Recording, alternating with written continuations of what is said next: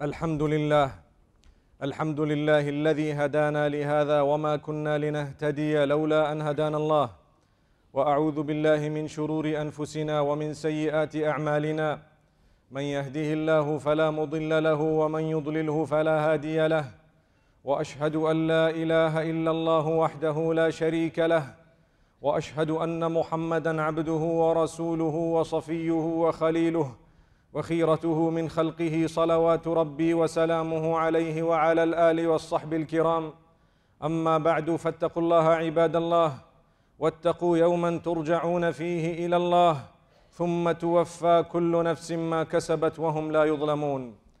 Beloved brothers and sisters in Islam, firstly we ask Allah subhanahu wa ta'ala to grant us the ability to be conscious of Him at all times, for indeed whosoever is conscious of Allah subhanahu wa ta'ala will be saved from the fire of hell. And we ask Allah subhanahu wa ta'ala to protect us and our offspring from all evil, and at the same time to grant us the acceptance to engage in everything that pleases Him and that He has ordained. Brothers and sisters in Islam, many of us try to make sure that we do many good deeds, so we would fulfill our salah, our prayers on a daily basis. We would read much Quran and we would engage in much remembrance of Allah subhanahu wa ta'ala. Perhaps we would give out a lot of charities, and perhaps we would do many other good deeds without realizing that Islam is not only about doing good deeds but looking after them after having engaged in them. Many people do not realize that it is very easy to do a good deed, but it is more difficult to keep that good deed intact in a way that it can be of benefit to us when we arrive in front of the Almighty on the Day of Judgment. Many people engage in good deeds. No sooner have they done the good deed, they have donated it to others because of actions of their own, to the degree that when they come on the Day of Judgment, the deed is no longer theirs, but it now belongs to someone else, given to them in the form of payment, sometimes because of a wrongdoing against that particular person. This is in fact one of the ways that we would lose or spoil the good deeds that we have engaged in. And this is why we have been reminded many times by the Messenger sallallahu alaihi wasallam, may peace be upon him, and may the blessings be upon all his companions, his entire household, and every single one of us. He constantly reminded us to ensure that we need to know the devil's plan. The plan of the devil from the very beginning was to waste our time in existence here in this world. And the devil, Shaitan, Iblis, the accursed, has promised the Almighty from the very beginning that I will wait in ambush for mankind to his left and right, in front of him and behind him, in order to ensure that he is an ungrateful person who will not worship you, but he will worship everything besides you. And so Allah subhanahu wa ta'ala granted respite to the devil as a test for mankind. And this is why one of the most important things for us as human beings to know is, how does the devil come to us? What is his plan? If we don't know the plan of the devil, we will definitely fall into his trap. If I were to tell you that there is a scam on the internet or a scam near your residence or your workplace whereby people are robbing, stealing, waylaying or harming others, it would be in the best of your interests to know how they are doing this, so that you can protect yourself and your family members from being robbed or harmed in any way. So we are foolish not to know the biggest robber and scammer in existence, who is the devil. And we are foolish not to know his plan and how he engages in it. Brothers and sisters, sometimes when we talk about association of partnership with Allah subhanahu wa ta'ala, people feel that this topic is very far from us, because how is a Muslim going to associate partners with Allah subhanahu wa ta'ala? Without realizing that association of partnership with Allah subhanahu wa ta'ala is the single biggest contributor to the spoiling of your deeds, beloved brothers and sisters.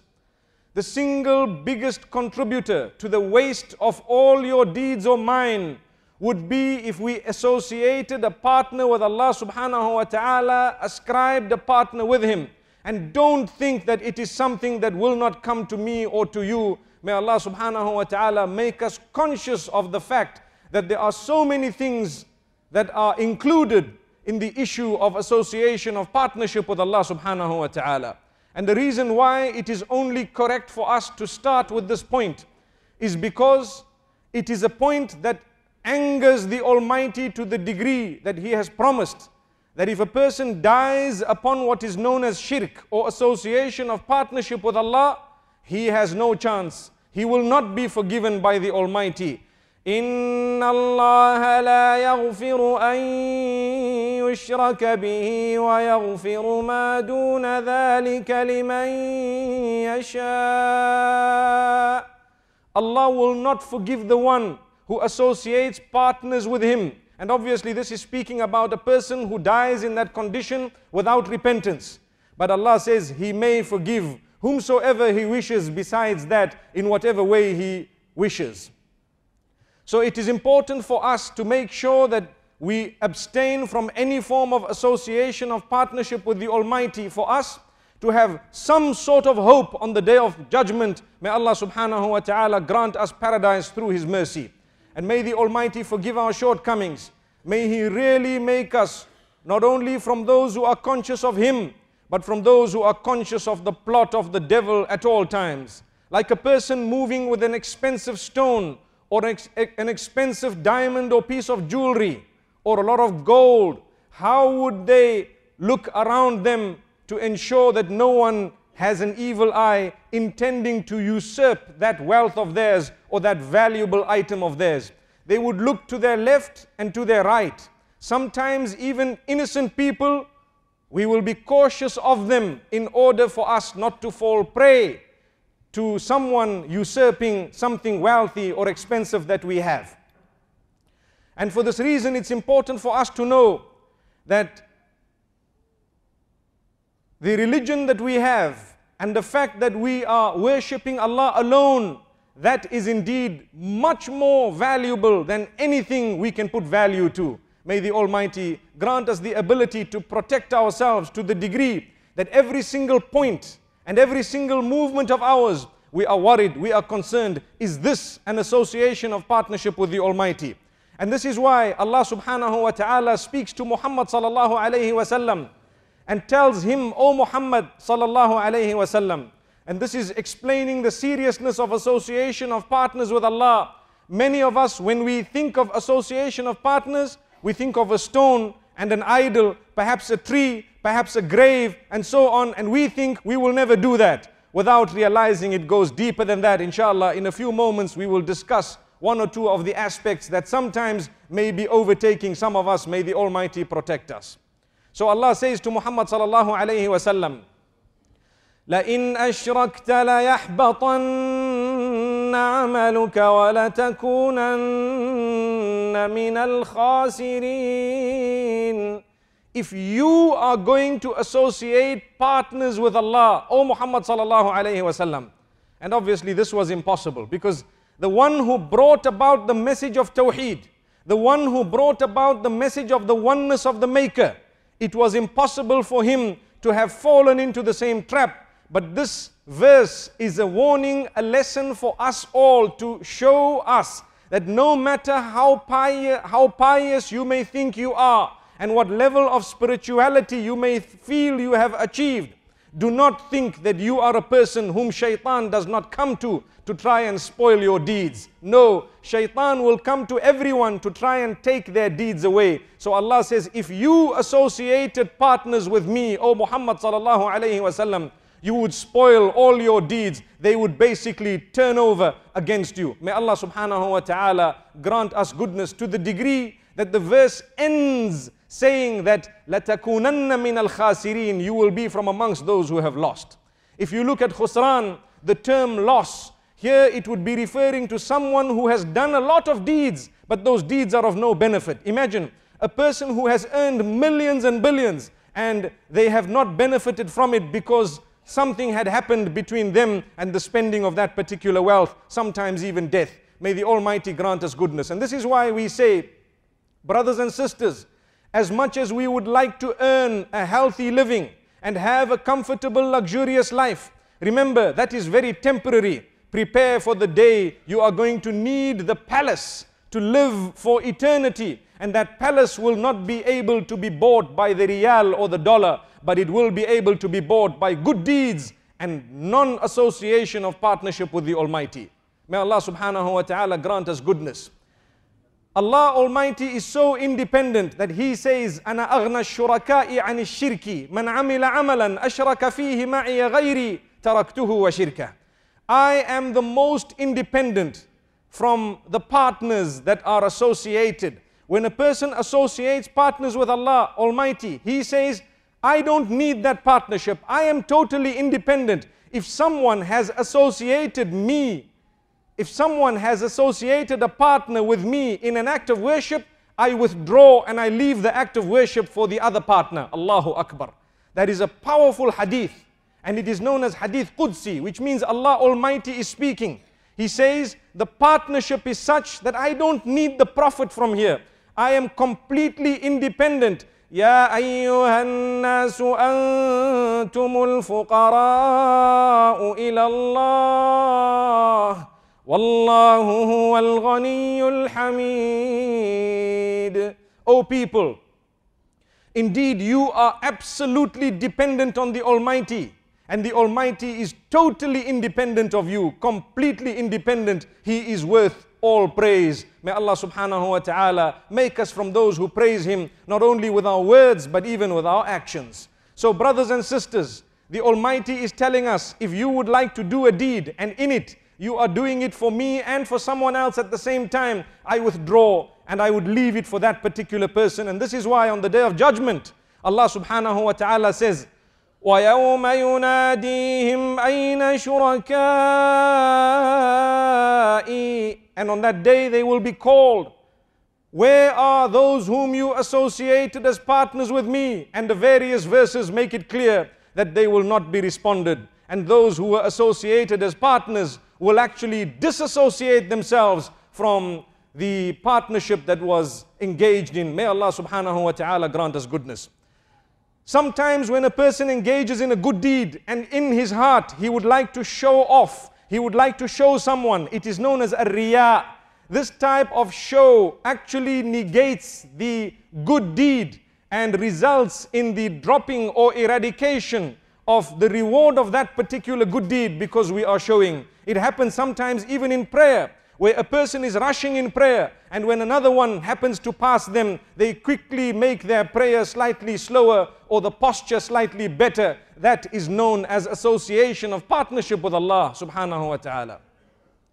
Sometimes when a person is sick and ill, what happens is they visit the doctors. Alhamdulillah, that is important, because al-akhdhu bil asbab, to do whatever is beneficial for you in order to achieve what you would like to achieve, is very important. But to feel that it is solely the doctor who is going to cure you and to remove Allah from the equation is association of partnership with Allah subhanahu wa ta'ala. We should know that we call out to the Almighty and ask the Almighty to grant the doctor the ability to do that which is correct so that we can be granted cure by the Almighty. It is a technicality which we need to understand and protect ourselves from misunderstanding. So brothers and sisters, the same applies to wealth and sustenance. If we are to achieve wealth and sustenance through the disobedience of Allah subhanahu wa ta'ala, that is ingratitude, which we will get to in a few moments. But if we are to sell our faith in order to achieve that which is material, perhaps we may be associating wealth as a partner with Allah subhanahu wa ta'ala. تعس عبد الدرهم تعس عبد الدينار تعس وانتكس وإذا شيك فلانتقش. Amazingly, we talk of destruction for the one who worships the dirham and the dinar, the one who worships gold and silver. They are definitely at great loss, and they are definitely people who are at such a loss that even if they were pricked, they would not be able to help themselves remove that particular thorn. May Allah subhanahu wa ta'ala grant us goodness. This is why we see sometimes people may be granted lots of wealth, but they still cannot help themselves in terms of health. Sometimes no matter how much wealth you have, it does not bring about sleep, because the Almighty is the owner of the wealth and the sleep. Sometimes the Almighty wants to make it clear to us that He is the owner of health as well as wealth, as well as sustenance in terms of blessing, because some people's blessings are snatched away because of their evil deeds. May the Almighty grant us goodness.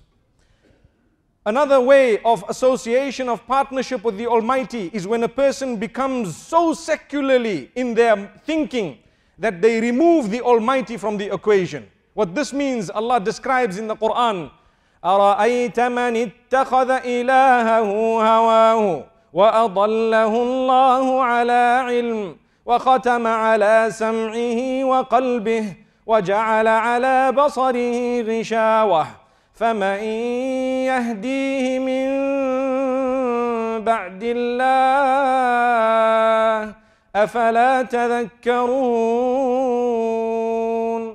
Have you seen the one who has considered his own brain or mind or intellect as a God besides Allah subhanahu wa ta'ala? So he worships his mind, his brain, his intellect, and removes the Almighty from the equation. Allah says, such a person, Allah has sealed their eyes, their ears, and their faculties, and none can guide them besides the Almighty. So do you not take heed? May Allah subhanahu wa ta'ala grant us goodness. And what we mean here is when the Almighty has revealed a verse, or when revelation has come down, when the Messenger, peace be upon him, has clarified something in its authentic form, we need to know, yes, it is important for us to try our best to understand what the Almighty is saying and why He is saying it.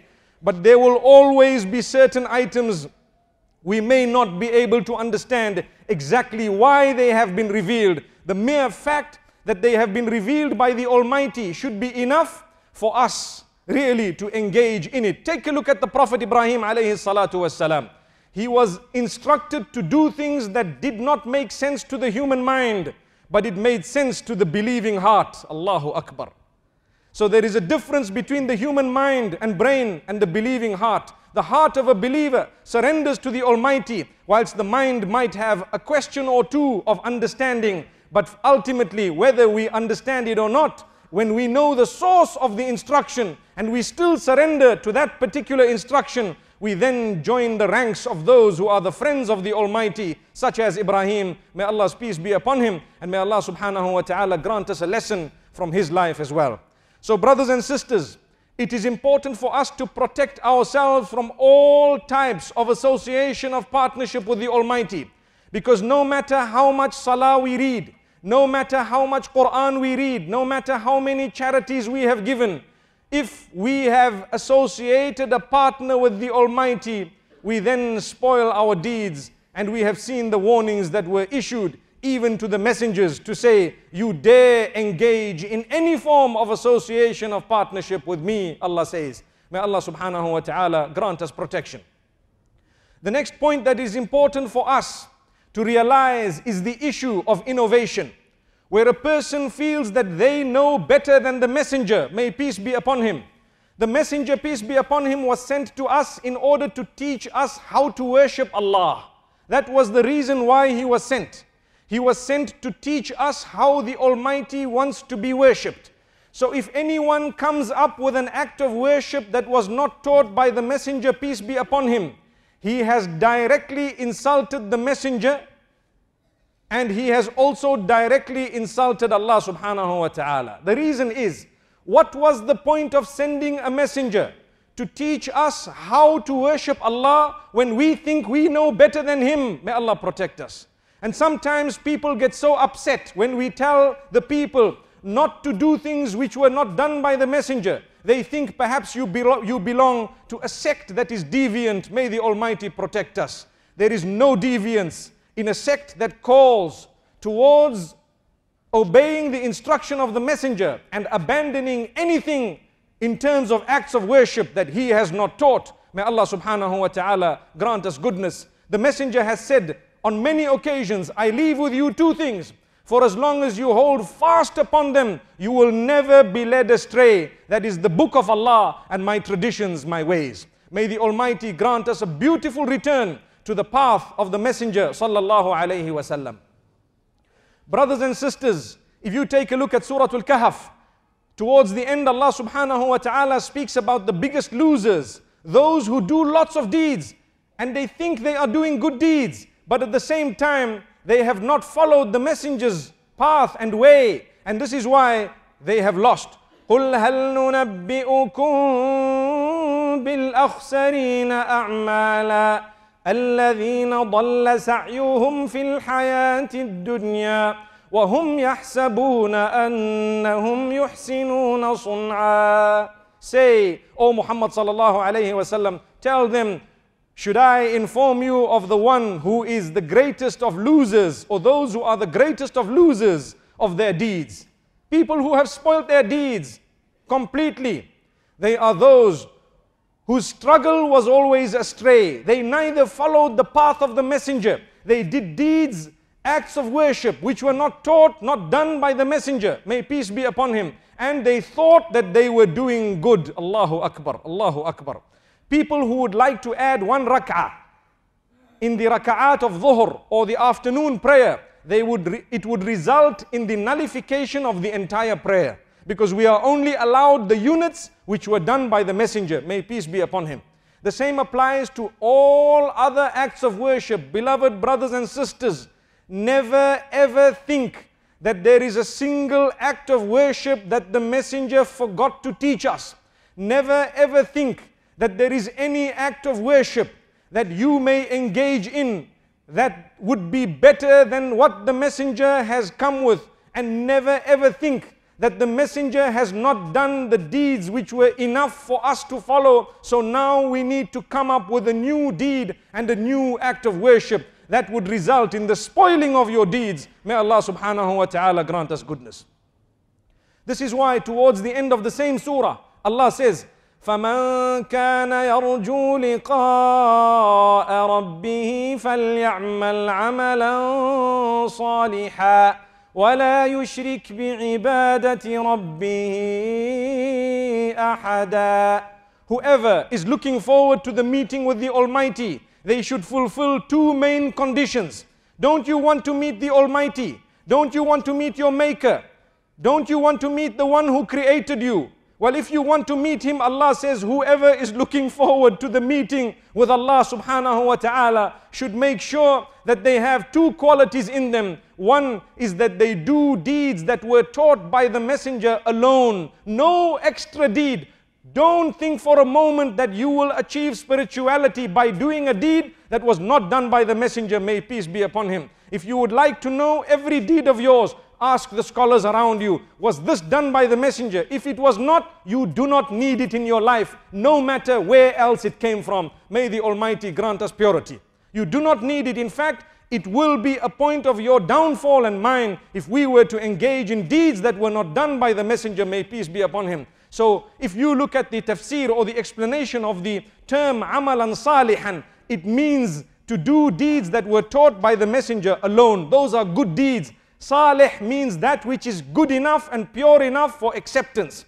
And the second condition that you would require if you want to meet the Almighty, and if you are looking forward to meeting your Maker, you need to protect yourself from association of partners with Allah Almighty. May the Almighty grant us goodness. Brothers and sisters, Islam is very easy. It is us sometimes who add the salt and pepper to our religion in order to try and decorate it with innovation, not realizing innovation can never decorate your cake, but instead it will make it unpalatable, that which can never be consumed. May the Almighty protect us from innovation of every sort. Thereafter, when we oppress our fellow human beings, also our deeds are spoilt.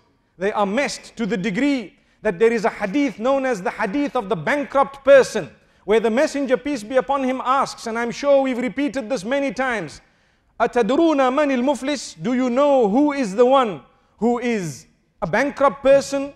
And the companions respond saying, he is one who does not have any gold or silver. In our terms, one with no cash. He's a cashless person, and perhaps he owes people so much. So the messenger says, no, a true bankrupt person is he who comes on the day of judgment with a lot of good deeds next to his name. A lot of good deeds.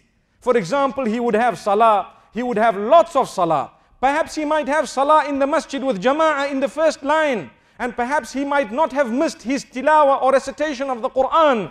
Perhaps he might have engaged in lots of remembrance of Allah. Perhaps he might have given out lots of charities. Perhaps he might have gone for Hajj and he might have fasted in the month of Ramadan. And he might have engaged in the voluntary fast. Now these are all signs of what we would term a pious person. Today, my beloved brothers and sisters, piety has become an item and an issue that people gauge by looking at the outward appearance of an individual, not realizing that the true root of piety is the heart. It begins to show outwardly, correct, but not necessarily everyone who looks outwardly pious is actually internally pious. And not everyone who looks outwardly impious would be internally the same. May Allah subhanahu wa ta'ala grant us the rectification of both the internal as well as the external. So there would be people who have come with lots of good deeds, many good deeds, but ya'ti, when he comes, he would have slandered this one, he would have backbitten this one, he would have usurped the wealth of this one, he would have wronged this one, he would have sworn the other. Shatama hadha. Shatam means one who abuses verbally the others. Today we abuse those who work for us. We abuse our colleagues. We abuse our children. We abuse our spouses. We abuse our parents verbally. How dare we do that when we are looking forward for the day we meet our Maker? How do you think it would be when we present our swear words in front of the Almighty and say, Ya Allah, when I was in the world, you gave me one chance and here you are. Ya Allah, these are the words I used to use. A'udhu billah. May the Almighty protect us from the devil. So the devil comes to us and he makes us harm someone, backbite someone. For your information, brothers and sisters, backbiting is so dangerous that today we are living in an age of backbiting. And people do not understand the meaning of backbiting, because when you say, my brother, my sister, do not talk about this person bad because they are not here, they will tell you, but what I am saying is true.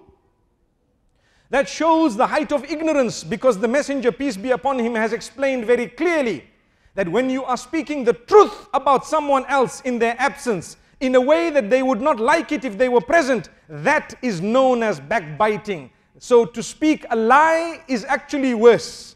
So if you want to know what is backbiting, brothers and sisters, it is to speak the truth about someone in their absence in a way that if they were there, they would not like it. May the Almighty forgive us all. I would like to think that perhaps the bulk of us, perhaps myself included, sometimes we need to raise the awareness within ourselves of these type of words and statements. May the Almighty forgive us. And for your information, when you backbite, my brothers and sisters, immediately your salah is given away, your zakah is given away, your good deeds given away. You might be the most pious person externally, but because you have harmed someone through backbiting alone, or spreading rumor about them, or slandering. Slandering would mean al-buhtan, to create a lie about them.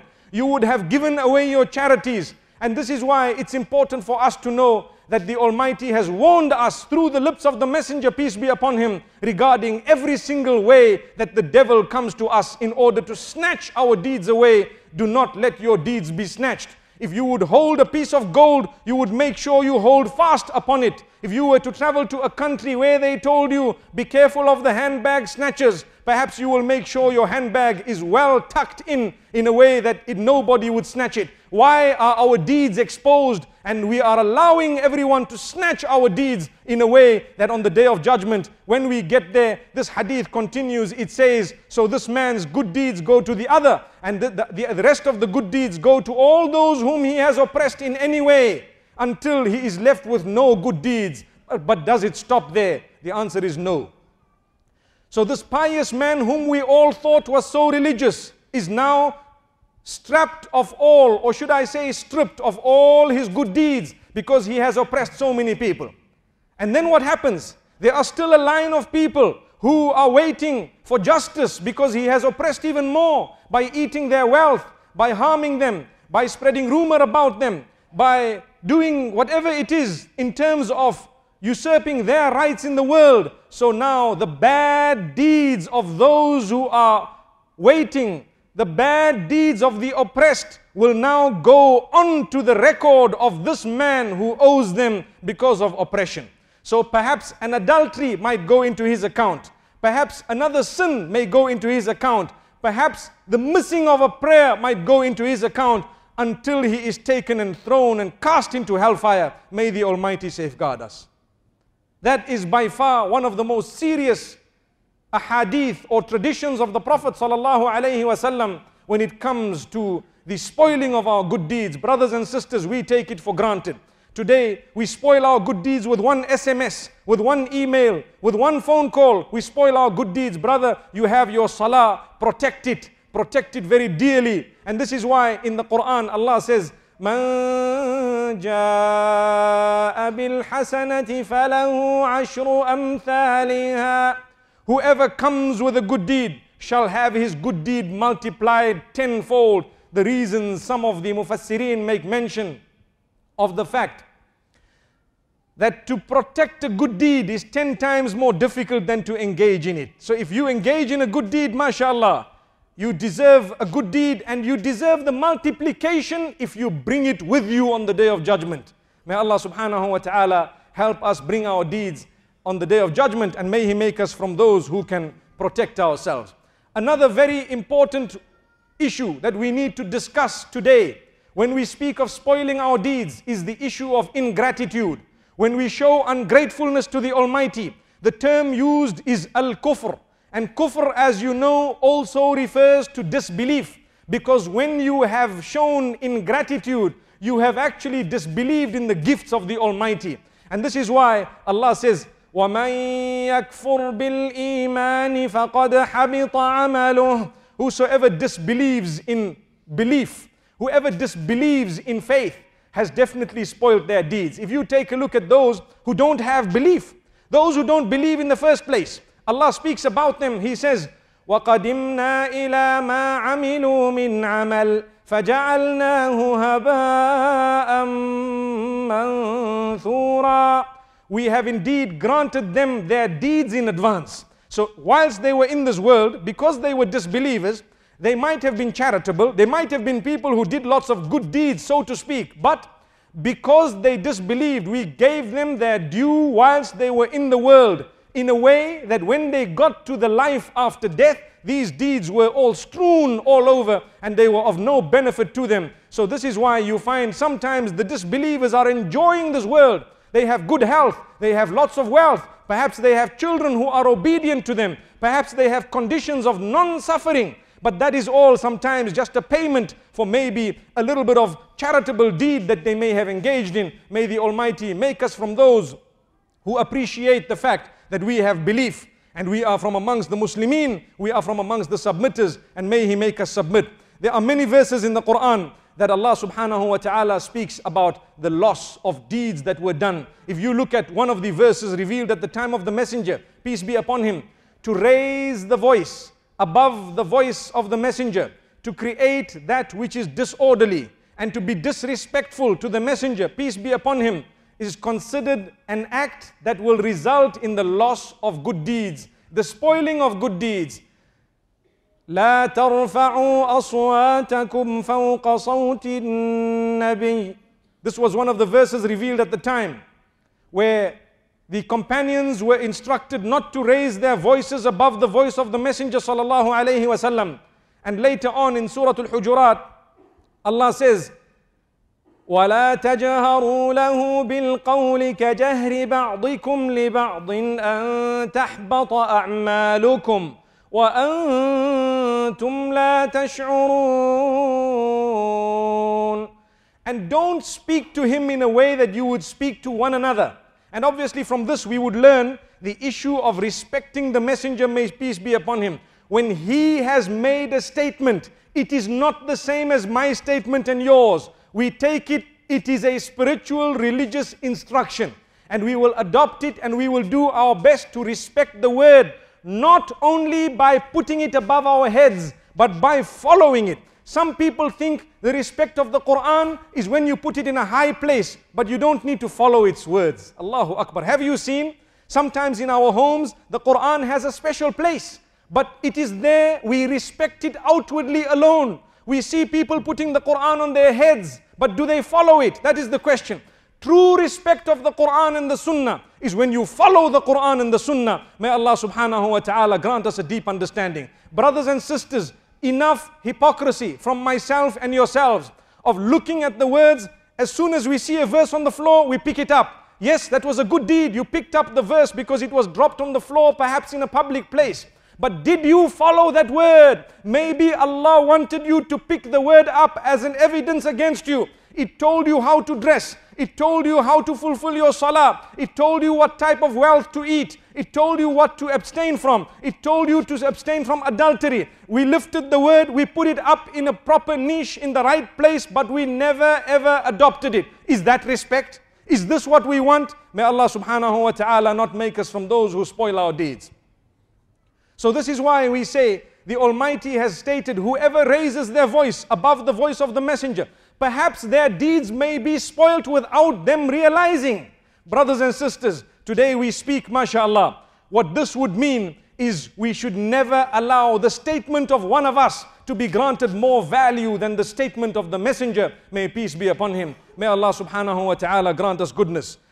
Allah subhanahu wa ta'ala has warned us, and at the same time He has given us good news to say, it is never too late. You are breathing, you can change your life. وَتُوبُوا إِلَى اللَّهِ جَمِيعًا أَيُّهَا الْمُؤْمِنُونَ لَعَلَّكُمْ تُفْلِحُونَ. And repent, turn to Allah subhanahu wa ta'ala, O believers, in order for you to achieve the mercy of Allah subhanahu wa ta'ala. أقول قولي هذا وأستغفر الله لي ولكم ولسائر المسلمين فاستغفروه إنه هو الغفور الرحيم.